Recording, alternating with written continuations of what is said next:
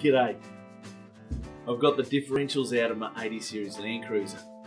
The reason is I'm going from a 4.1 ratio to a 4.56 ratio in the differentials. It's going to make it a lot lower gear, which I hope is going to give me some fuel economy, but it's certainly going to give me a lot more drivability.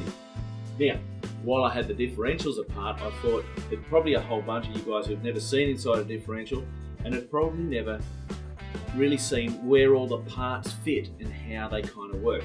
Now, I'm no differential expert, but I have a few ideas. So we're going to do a series of videos for you just to help you understand some of the things that are going on inside a differential. Pretty cool. So, first thing, we've got this whole device here, which is called the carrier.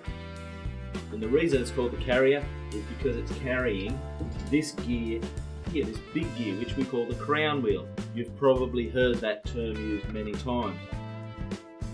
Now, inside here is the actual differential. You'll see 4 little gears.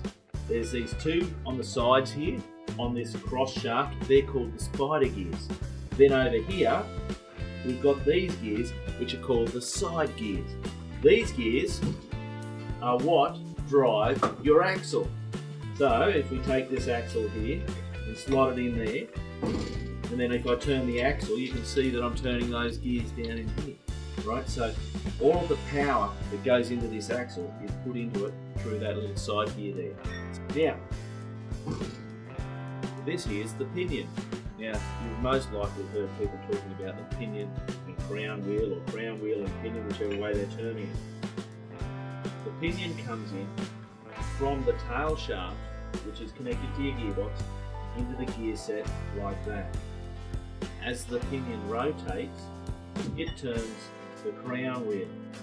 As the crown wheel then turns the carrier, you can see that we're going to be turning the differential gears. But because these gears are able to do that, that allows us to turn corners. How cool is that? I'm MadMatt. Stay safe on the trails.